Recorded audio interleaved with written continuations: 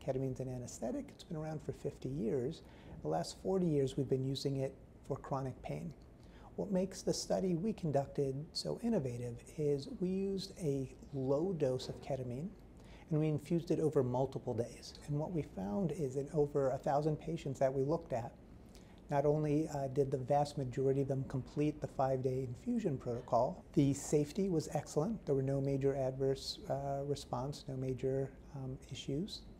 And it helped anywhere between 20 to 46% of patients in various ways pain can affect them, whether it's a condition called pain catastrophizing. Another way of thinking about this is the anxiety caused by pain. What's causing my pain? Will this be the rest of my life? Why can't anyone help me? Ketamine helped a vast majority of patients reduce that thought process. It helped patients with mood and depression, it helped with fatigue, and it helped with their overall physical function, being able to socialize more, being able to enjoy more hobbies. And again, what made this so interesting is these are patients who have not responded to anything else.